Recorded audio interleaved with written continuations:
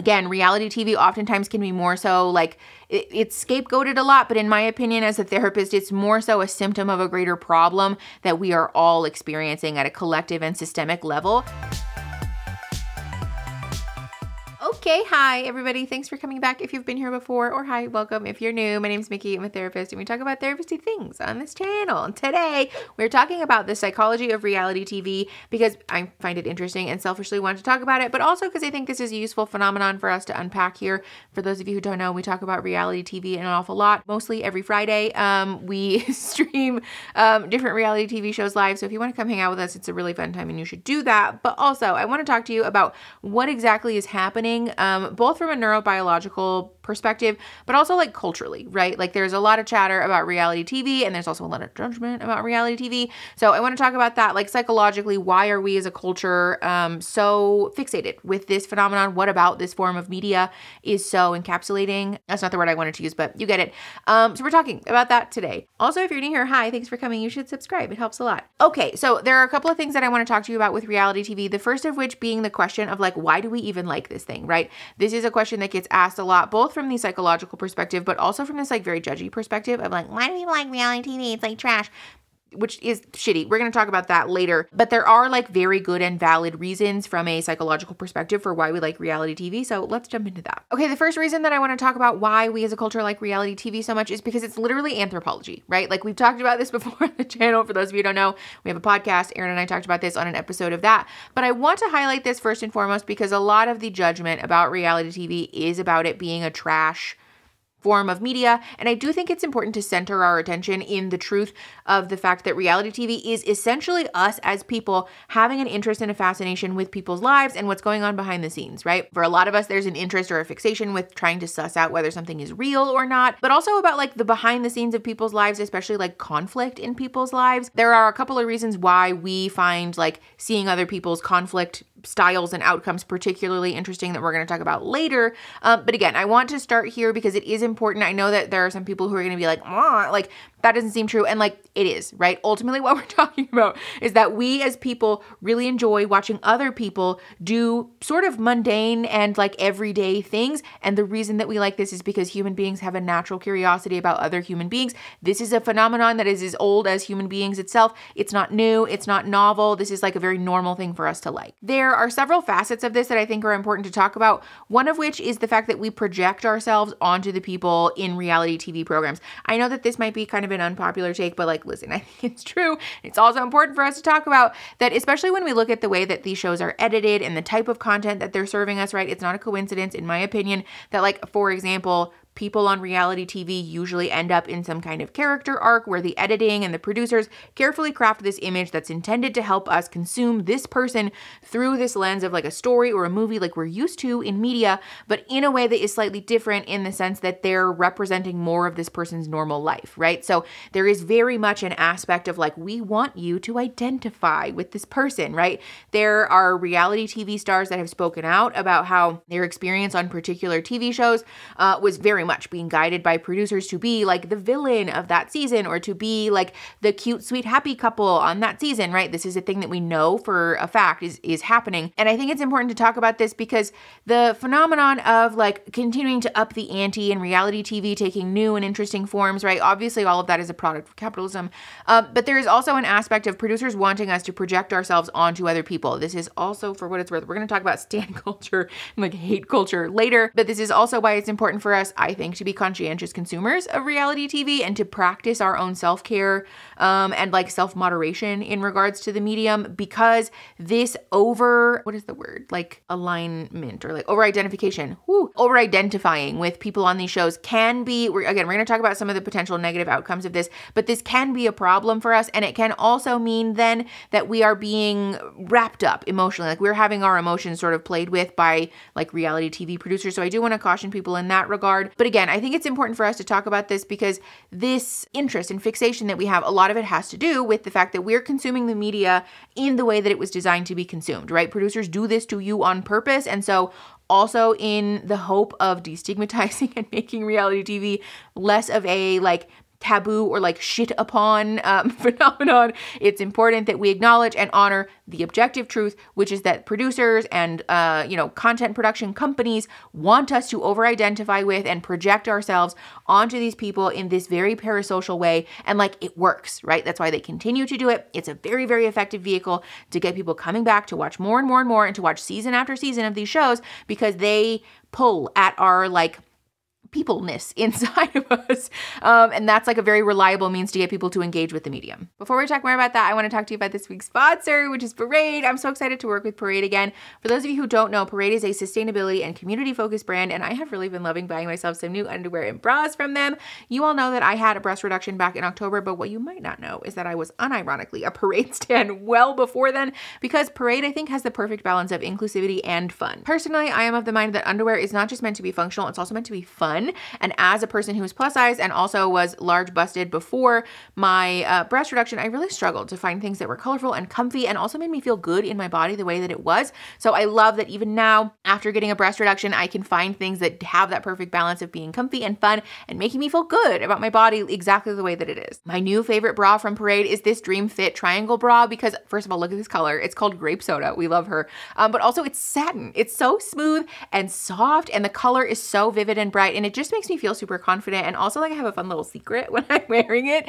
It's just a confidence booster and a fun thing, and again, I just feel really strongly that like it's something that I have to wear, and I love that Parade makes things that are fun and interesting but also comfy. Like I genuinely do not notice that I'm wearing it all day long, and like that's really saying something from somebody who is really picky about undergarments. Like I said, I just really love Parade. I'm a big fan of what they're doing over there, and I think that you will really love it too. So if you want to celebrate your body and show it some love, go click the link in that description. You can use my code Mickey40. That will get you 40% off site-wide. So go show yourself some love and also show Parade some love for showing me some love. Thank you so much to Parade for sponsoring this week's video. Let's go ahead and hop back in. The other thing about this that's helpful to remember in regards to us projecting ourselves onto other people is that we have data to prove that folks are more likely to engage with types of reality TV that more closely align with their values and belief systems. Again, we know that this is true, and this also speaks to a phenomenon that we as consumers tend to participate in, which is almost this like self-inventory process, right? Because we're more likely to engage with types of reality TV that more closely mirror our values and beliefs, this usually results in a process where we, in projecting ourselves onto these people, ask ourselves and our friends and our communities these questions of like, would I do that? Or like, how would I respond in this situation? This is the subject of a lot of discourse on social media of like, I would never have been this person, or I would never have made that decision, or like, oh, I definitely would be that person, right? This is all in essence like a self-inventory of our values and beliefs. And first of all, I think this is a useful exercise in empathy. Ultimately, what we're doing is placing ourselves in the shoes of another person, which like, obviously as a therapist, I'm not necessarily upset about us practicing that exercise, but also this is kind of an interesting social phenomenon in the sense that we are continually reevaluating our values and beliefs, and reality TV serves as a catalyst for that in some ways, right? It's not uncommon for folks to see somebody in a reality TV program that has similarities to them in their personality and their relationships, and to see them make a decision that like is treated poorly by the general public, and to be like, maybe this is a good moment for me to reflect inward now that I'm seeing, like, for example, the harm of a decision like that, maybe one that I could have made, being played out in real time. I'm feeling very squeaky about this value or this belief. And it is actually a very useful exercise. Obviously, there are lots of people who don't necessarily do that in good faith, or who will double or triple down on potentially problematic behavior patterns. And that's like, again, that's the thing we're going to talk about later. But I do want to highlight this for folks because I think it's important to kind of boil stuff down to its barest essence here, which again is kind of this exercise in evaluating our own values and beliefs. And like, ultimately, again, as a therapist, I don't think that that's a bad thing necessarily. Oh, Punka, sorry. What? Oh my God. I was like, why does it look so dark in here? Oh no. We forgot to turn the ring light on. So if you've noticed that the footage has been like different than it normally is, that's why. Sorry, that's our bad. I talked earlier about how one of the like anthropological things that we're interested in with reality TV is getting to see other people's conflict. And I want to talk about this because what reality TV does in essence is normalize conflicts that a lot of us will only really experience behind closed doors or in private. And so first of all, of course, we're interested in that because like we love drama and gossip. We're going to talk about gossip later, don't you worry. But the other part of this is that there is a communal aspect to this, right? It is very comforting. It's somehow like a feeling of being seen, having conflicts like this normalized and talked about on like a public stage, which is also important for us to talk about in regards to the way that a lot of us feel alienated and isolated from our community. We're going to talk a little bit later about the way that the pandemic changed our perspectives on like community, but also media and things like that. But again, I want to highlight that us having an interest in the way that other people resolve conflict, feel about conflict, what conflict looks like for other people is of course something that we're interested in. And it is also, again, a way for us to feel connected and to feel like we belong here, right? It's nice to see other people have conflicts that either look similar or, you know, sometimes different from the way that we do things, because we as people want to feel like we belong somewhere. There's a quote from a Medium article. I listed a bunch of stuff in the description, by the way, for you, but one of the things is a Medium article. And I want to read you this quote because I feel like it's such a beautiful encapsulation of why we talk about reality TV on the channel. Okay, so the quote says, "The primary function of an anthropologist is not to study about humans and to write about them. It is to study about humans to care for them," which again, I think is just such a beautiful encapsulation of like what it is that, like, first of all, a lot of people are trying to do when we talk about things in a anthropology adjacent way, but also again, like what we're trying to do when we talk about and platform reality TV, right? There is a community aspect to this, and there is a way for us to feel like cared for individually, but also for us to care for others, right? One of the things that we talk about a lot in regards to reality TV dating shows is about how important it is to normalize, for example, setting boundaries or removing ourselves from relationships with folks who have blaringly or glaringly obvious red flags, right? Platforming that information, talking about that, creating a discourse about like, no, that person is scary or that behavior is bad, is a function of preserving communal and community safety. That's very important. Again, we're going to talk. It doesn't matter. You get it. We're moving on.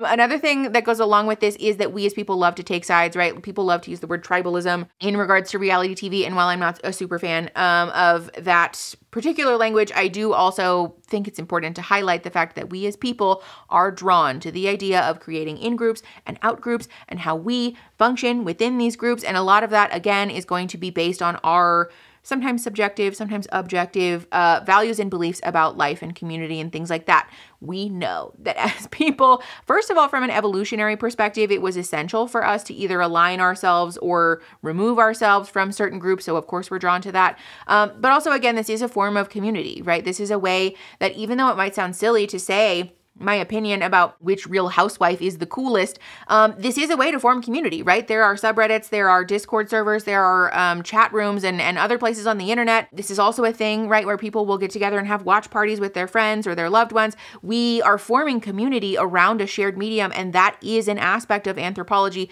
that, in my opinion, shouldn't be dismissed when we're talking about a cultural phenomenon that also is like exceedingly popular, right? We're going to talk about that later. I keep spoiling little bits of the outline for you, but you get it. I do just want to draw your attention to the fact that creating in-groups and out-groups and our desire and our interest in taking sides plays an integral part in why we as a culture find reality TV so fascinating. So let's talk about gossip. This is another form or like, I don't know, part of this conversation that's important, in my opinion. We have talked at length on the channel in bits and pieces. There's not one dedicated video. By the way, I saw a question about that. I haven't made a dedicated video about gossip. Maybe I will. If you want me to do that, let me know. But we've talked at length in other areas, sort of all over the place, about why gossip is not a bad thing and why, as a social phenomenon, it's gotten a bad rap, in my opinion, and in the opinion of a lot of other people also. First of all, the things that we know about gossip are that it lights up your prefrontal cortex, which is your reward center, right? That's the part of your brain. Those words didn't want to come out of my mouth. That's the part of your brain that releases all of the feel-good, happy chemicals. We're not going to go into brain chemistry too much today, but your brain lighting up during gossiping is something that's noteworthy, because this is not just a behavior that we're doing to be salacious or to be shitty or mean to people.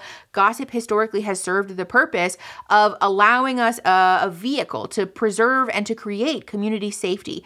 There is a lot of wonderful discourse on the internet from other people who are like actual anthropologists, for example, speaking about the fact that in cultures where we normalize gossip as not a shady or shitty thing to do, there is actually a much more fleshed out network of folks who are able to speak about like, no, that person is unsafe, or that person has had issues in relationships in this particular way, or that person did that to this person and has a reputation for X, Y, and Z. And that allows us as a community to create this like network, these little spindly connections from one person to the next where we're all in the know. And so even if like you go on a first date with somebody and you don't really know them, if we as a community are having regular and in-depth conversations about people's behavior, you might not know this person, but somebody that you know knows somebody who knows somebody else who heard that this person has a problematic pattern in relationships. And that saves you, first of all, a whole bunch of like heartache and trouble and like potentially danger, but also the time of having to do all of that finding out on your own, right? This behavior, when put in context of like a community safety feature, is something that we should not be stigmatizing or labeling as like shitty or fucked up. I think it's also important to talk about, first of all, the fact that this creates a closeness in our relationships also, right? This is a phenomenon in reality TV also. We love to do the like, oh, what do you think of so-and-so? Or like when your friend watches or finally catches up to where you are in the show, you're like, so what did you think? Right? Like this creates a closeness in our relationship, and there is like a bonding that happens there when we either share or have differing opinions about particular people. This also holds true for gossip, right? This again allows us to create a shared bond and like interest over having either again the same or different opinions about particular people. I think another thing about this that's important to draw people's attention to is that it's not a coincidence, in my opinion, and in the opinions of lots of other people who are more learned than I, that people who are targeted by misogyny are oftentimes, first of all, more apt to engage in gossip and also more apt to be judged for engaging in gossip. There is a very loud aspect of misogyny in regards to the judgment around gossip that cannot and should not be ignored, in my opinion. I think it's helpful and also healthy for us as people to continue to interrogate how systems of power have seeped into our judgments and thoughts about cultural phenomenons and behaviors, for example, and this is very much one of those, right? If you have the opinion that gossip is inherently bad, that it's shitty or shady or fucked up, or also especially if it's like vapid, the judgment is that it's vain or silly, that it's like something little girls do, right? It's immature. Why, right? Where did that value come from? Oftentimes it is from people or places that are steeped in a heavy misogyny and a genuine dislike of not just women, but like femininity generally.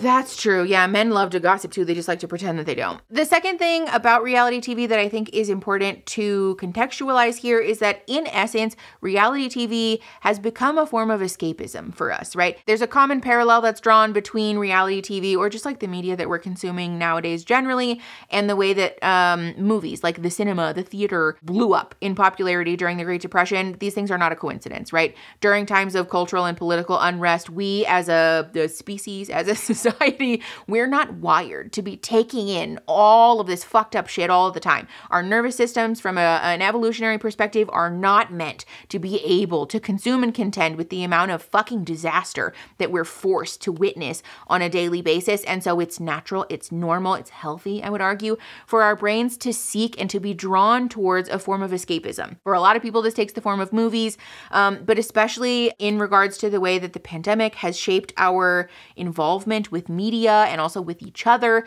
The rise of things like reality TV and particularly on streaming services is not a coincidence, in my opinion. It's also a cultural phenomenon that has continued to gain popularity since its inception, right? Like there is definitely an aspect of it continuing to explode in popularity in relation to quarantine, especially, but like, you know, living in a world after or like, you know, since the advent of COVID. But I do also think it's important to honor and acknowledge that even without that factor, reality TV has been a runaway success from its inception, right? I think for those of us who especially like grew up in the early 2000s and witnessed like Survivor and The Real World and Big Brother and all of these shows that were like groundbreaking at the time, we remember the cultural fascination and fixation with these shows because it was the first time that we had really ever seen media that wasn't highly rehearsed or scripted or planned. And so the interest and the draw towards this medium has been strong since the beginning, and it continues to be growing in popularity,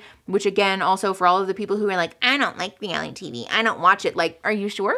Are you sure about that? Because like fucking millions of people do. For anybody who tells you that like, oh, I never watch that, like, eyebrow raise from me, because again, the data, the pure statistics from streaming services, even from cable TV, still inform us that millions and millions and millions of fucking people sit and watch reality TV, sometimes on a week-to-week basis based on when the episodes are released. The other aspect of this that's helpful to contextualize is the fact that it's a form of community building, right? We talked about this a little bit in regards to the gossip thing and in regards to us like forming like digital communities around this, but especially the phenomenon of like self-guided watching and in terms of like binge watching and things like that has really allowed us to engage with the medium in a way that like wasn't typical before streaming services gained as much popularity as they did. And that means that we're more apt to talk about this type of media more often, which results in us forming community, forming relationships, and having like a greater general social discourse about this phenomenon. So like, again, of course, people fucking like this. Besides the fact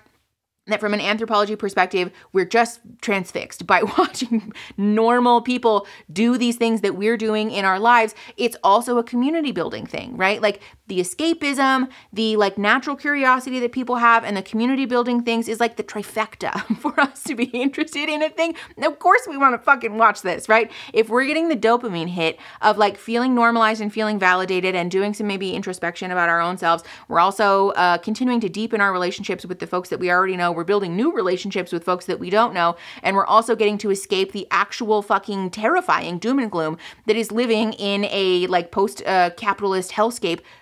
Hello? Like, of course we enjoy watching this. When you like, again, this is why I said I think it's important to boil all of this stuff down to its barest essence, because when we look at it from this perspective, like, duh, like, of course we enjoy watching this. And also that's not even all of the reasons that we like it. Another thing that I want to talk to you about is our literal neurobiology. We talked about this a little bit in the horror movie video, which I will put up here, I think. I'm not going to go super in depth about the actual biology because I like really do in that video. So if you want a full breakdown, go check that out. The thing that reality TV does is that it's literally playing games with our neurobiology. And I know that that might sound a little bit silly, but like, hear me out. From a biological perspective, this is what happens. Our amygdala, which is like sometimes referred to as the reptile brain, it's like the survival instinct in our brain. It's responsible for our like safety center and like responding to conflict. When we watch things that are stressful, for example, like people getting in a fight on reality TV, that activates our amygdala. Our amygdala then communicates with our hippocampus, which conceptualizes the danger and helps us to assess that like we are in fact safe mostly. But then what happens is that our hypothalamus, which is our like control room, it helps to maintain homeostasis in your body and to like keep things the same, like your temperature, for example. Our homeostasis releases a dialed down amount of our stress hormones. So things like cortisol, adrenaline, norepinephrine, all of that. It also releases a temporary boost of sugars and fats to your bloodstream. It increases your respiration rate and your heart rate and your blood pressure. All of this is designed from an evolutionary perspective to help us escape danger. But when our brain does this while we're watching reality TV, what this feels like basically is like a dopamine and adrenaline hit. If you are a person who enjoys like thrill-seeking behaviors, for example, you'll probably recognize this feeling. It's a very similar phenomenon to folks who find a particular joy or interest in things like roller coaster riding, driving fast, like ATVs or dirt bikes or mountain biking or like whatever, gambling, drugs, sex, and like other risk-seeking behaviors produces a similar phenomenon in our brain. This is because our brains are designed to consume the things in front of our little eyeballs as if it exists in front of us, right? When we talk about TV and movies and media, like digital social media, we need to remember that our brains and our bodies were designed to not really, like that didn't exist, obviously, at the time that we were like in an evolutionary perspective, like filtering in and filtering out genetic traits and things like that, right? When we talk about like natural selection and what the fuck ever, our bodies are designed to consume things like in front of us. So when we watch TV, your body and your brain and your eyeballs interact with that material in a way as if it's in front of you. Obviously, at this point, our brain has learned to contextualize a little bit. We do understand in a logical perspective that no, in fact, the people from Real Housewives are not right in front of me. I don't know why I'm talking about Real Housewives. If you've ever watched that show. Anyways, of course, we understand from a logical perspective, those people aren't sitting right in front of us, but your nervous system is like a little bit sus about that. And so we get a similar dopamine and adrenaline and cortisol hit from watching things like reality TV conflict that we do from running away from danger or like, again, thrill-seeking behaviors like roller coasters and gambling and et cetera, et cetera. Again, there's a lot of reasons why we as a culture and as people like reality TV, but there is also a question that comes up of like, is this bad for you though, right? Like there is also a judgment about reality TV being like vapid or like rotting your brain, especially. I fucking hate when people say that shit. But I do want to talk to you about some of the potential drawbacks or risks. One thing that I want to highlight from the outset though is that there is no link between increased engagement with reality TV and it having a negative impact on your brain functioning or a negative impact on your intelligence. This is a claim that gets thrown around sometimes. That's false. Reality TV generally, it's not rotting your brain, it's not making you dumber, it's not making your brain function less effectively. It doesn't do that. This is oftentimes a sexist and discriminatory criticism that comes from a place of discomfort or vitriol about not having male-centric media centered. And like, that doesn't mean that reality TV is bad for you. If you are uncomfortable about a medium being centered that's not about you or for you or by you, then like, that's a you thing. That doesn't make reality TV fucking bad for you. I do think it's important to talk about the fact that it can be linked to overuse though, in a similar way to anybody who's seeking an escape from like doom and gloom might overuse things like substances and other like dopamine heavy behaviors like thrill seeking, for example, like we just talked about, sex, masturbation, other forms of media. All of these things tend to be pretty like dopamine-laden behaviors. And so it is sometimes linked to overuse in the same way that those things are. Along with that though, I want to be clear that that doesn't necessarily or inherently make it problematic though, right? Especially this question of like, okay, so, you know, reality TV can be linked to overuse. Does that mean I have an addiction to reality TV? No, right? Not necessarily. I suppose it's possible. I'm not an addiction specialist, to be fair. I'm sure that there is probably somebody somewhere who has documented a case of dependency or addiction to reality TV, but as far as what we know from the research, it is exceedingly fucking rare, if not non-existent as a phenomenon. I think it's also important to differentiate here between a temporary fixation and a genuine addiction, right? I talk to my clients a lot in my clinical work about the importance of diversifying our assets, is what I call it, in regards to our dopamine, right? If we as a person only have one reliable source of dopamine, then of course we're gonna fucking overuse it, right? Like the only way that I feel alive is by like cross-stitching, then I'm going to be cross-stitching every hour of the good goddamn day, right? But like that doesn't necessarily mean that, first of all, cross-stitching every hour of the day is good for me, nor does it mean I have an addiction for this thing. I might be temporarily fixated on this thing because it's my only source of dopamine.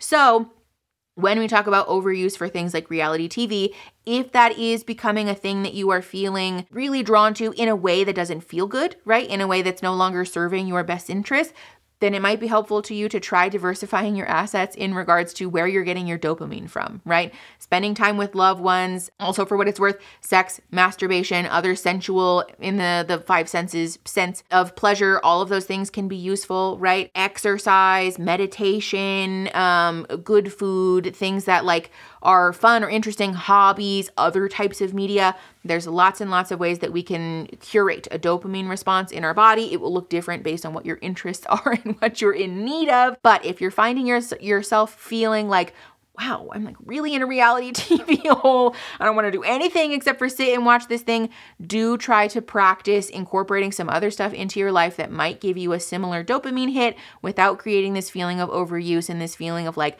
I have to watch this right now or I'm going to have a meltdown. Also, I forgot to mention, this is not unique to reality TV though. Most of the issue here is about folks experiencing mental health issues or distress. And in my opinion, reality TV is more of a symptom of a greater problem than it is like the problem, right? We talked like 5 seconds ago about how lots of us can have struggles with overuse of particular things if we're feeling like we're struggling to find dopamine in other areas. This is also speaking to a cultural and social phenomenon, which is that like existing in the world today is a little bit troubling, right? To put it kindly, there is just like a limited amount, I think, of dopamine to be had in living in a like capitalist hellscape that steals our life and our time, and like, you know, watching our government money be used for a genocide, for example, right? Like that'll do a number on your ability to fucking feel good about your life and the world that you're living in. And so again, reality TV oftentimes can be more so like it's scapegoated a lot, but in my opinion, as a therapist, it's more so a symptom of a greater problem that we are all experiencing at a collective and systemic level. And we would be much better served personally, I think, by centering our attention and also our criticisms of the people who are upholding this larger systemic and cultural problem that's creating essentially a dopamine vacuum for all of us who are struggling to exist, right? Like if reality TV is a thing that helps you to feel like fucking happy at the end of the day, first of all, I don't think we should be villainizing the form of media in the first place because there's nothing inherently wrong with it. But also, again, if it's a thing that's helping you feel joy at the end of a really tough work day or after you've gone through a really hard time, then like watch the show, right? Watch the show. I tell my clients all the time, especially when we're in a really hard place, now is not the time to be nitpicking yourself into oblivion about whether or not the thing that's bringing you joy is like a good enough thing to be bringing you joy.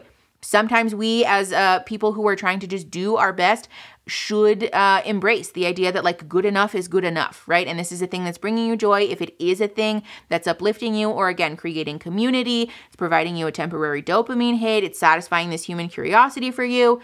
Personally, I think it's something that like is not really going to create enough harm for us to be like up in arms about it in the way that some people are. One other thing that I want to talk about as a potential negative side effect of reality TV though is the potential for an inappropriate level of attachment and therefore judgment and then therefore behavior in regards to our like, you know, our projection of ourselves onto these people on reality TV programs.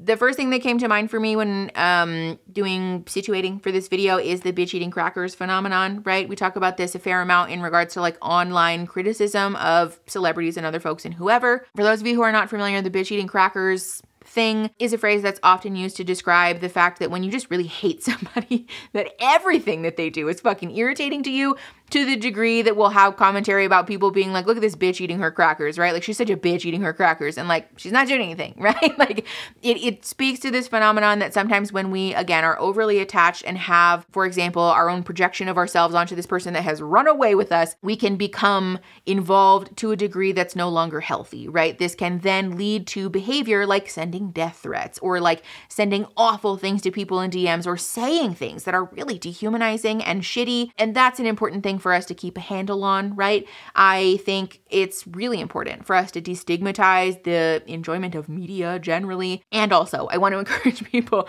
to practice healthy boundaries with this and to also practice a really conscious effort to ground yourself in the truth and the reality that these people are people, right? We talk a lot on the channel when we talk about reality TV and all of those things that like ultimately all of these people, they're just people, right? They're flawed and imperfect and like a little messy like the rest of us. And then if I, for example, was unlucky enough to have like, I don't know, my fights with Aaron filmed and put on the internet, that would be really uncomfortable. And I'd probably look like an asshole some of the time because when I'm in conflict and when I'm activated or like experiencing a trauma trigger, sometimes I'm kind of an asshole, right? Like that's just how people are. People are imperfect and people are flawed. We will all put our ass in the street sometimes. And what the point I'm trying to make here is that most of us are just lucky enough to not have those moments filmed and then preserved for posterity to view and to pick apart. So there is definitely an aspect of having healthy boundaries that I think is important when we talk about engaging with the medium safely. I want to encourage people not just to remember that like obviously these are people and they're worthy of love and belonging and safety and belonging and community, just like the rest of us. But also, ultimately, you can really dislike someone. You can really disagree with their behavior. You can have really strong opinions about what they've done or said, and also leave it alone, right? You don't need to send people DMs. You don't need to add anybody on Twitter. You don't need to engage with anybody directly. You can have those opinions and those feelings and those be valid all on your own. Talk about those in your community and with your people, but you don't necessarily need to be doing the thing where we're like shouting at people in the void and through the ether. There is definitely like an inappropriate attachment that happens with like celebrities generally. I think reality TV, again, is not unique in this aspect, but still important for us to address. Along with that also is this like fallacy of like continual and never ending self-improvement that gets perpetuated a lot. And I think reality TV has kind of gotten lumped into this, I don't know, thing, this like value, this issue that's happening where we as a culture, especially with the advent of like, you know, greater discourse about mental health care and therapy and also like the self-help fucking industry, there is this fallacy that like it's normal or possible for us to be constantly on this journey of like better, better, better, better, better. I'm going to to be more. I'm going to be continuing to become better and the most actualized version of myself until I one day ascend to godhood and I'll have no more work to do. And like, that's not how it works. That's not how fucking self-improvement works, first of all. But also, that's exhausting, right? That's disordered. There is no world where it's normal or healthy for us to hold ourselves or anybody else to this expectation of constant and never-ending self-improvement to the degree that we'll just like, I don't know, become perfect one day. Like, that's not a realistic expectation. That doesn't happen. I can assure you, especially as a clinician who helps people walk through life-changing work sometimes, that at the end of a really satisfying victory of like, yay, right? Like I worked on like this trauma or this problematic pattern that I have in relationships.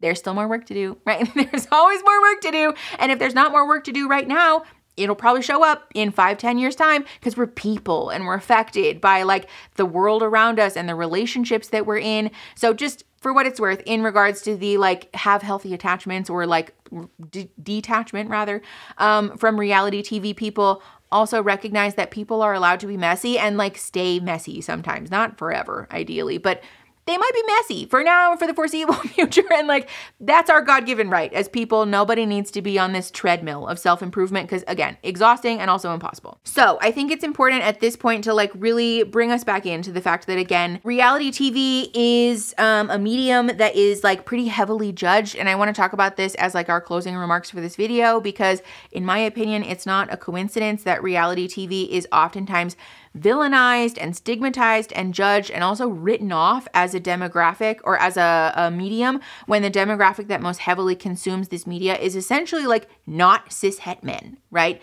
There is a very, very important, conversation to be had about the fact that media that subverts or at least just like doesn't center the experiences of cis-het white men of power who are affluent and have a lot of privilege oftentimes is not received well, right? Like, it's not a secret, I don't think, to most people that the proverbial powers that be in most media production companies, in most like film and television studios, are those people, right? And those people don't super take kindly to not having their stories, their experiences, and also the things that they feel most valued and validated for centered in our media coverage and in our social discourse in our communities and things like that. So it's not surprising to me. It's not surprising to a lot of other people, again, who are probably much more educated about the phenomenon of reality TV than I am, that there is this judgment from mostly cis white men, that reality TV is like not real media, right?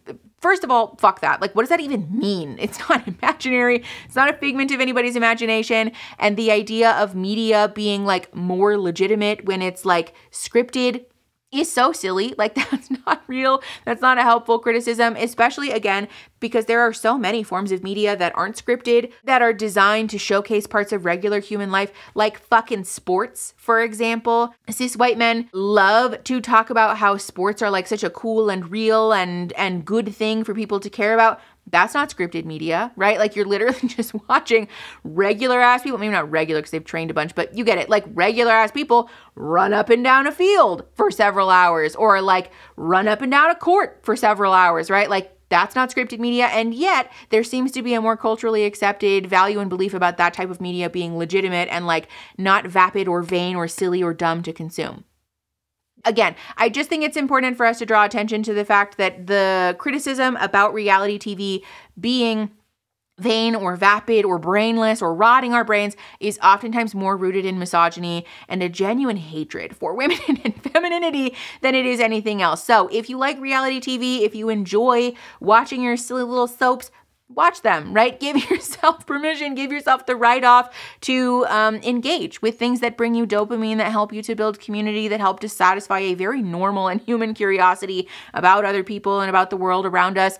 Obviously, I want to encourage you guys to practice healthy boundaries with that, to be loving to yourself in the sense that obviously we all want to have very diverse portfolios in regards to where we're getting our dopamine from. But again, generally speaking, I want to encourage people to be kind to yourself, right? Especially because the conversation about mental health is continuing to evolve in such a way that we have to acknowledge that the world around us is very distressing for us to be a part of. And so again, if this is a thing that helps you to get from A to B, or to feel a little bit more uplifted, to feel a little bit safer or happier, like I struggle to point my finger or like look down my nose at that. I hope that you guys found this interesting. I like making these types of videos. So if you want me to talk about something else, let me know. I'm sure that y'all will have thoughts and feelings about this. So definitely put those in the comments. Also, just as a fun thing, leave me what your favorite reality TV show is right now. Cause obviously like I'm obsessed and I have a lot of favorites, but I'm curious what your guys' favorites are right now. So let me know what that is. Otherwise, if you like the video, you can like the video, you can subscribe. Also, like I said, shout out to our podcast on Thursdays and our live streams on Fridays. They're really a lot of fun. So you should come hang out. If you like these videos, you'll probably like those. But subscribe if you want to support the channel, and then you can share the video to help the channel grow and to help each other grow. And I will see you guys next Saturday. Okay, bye.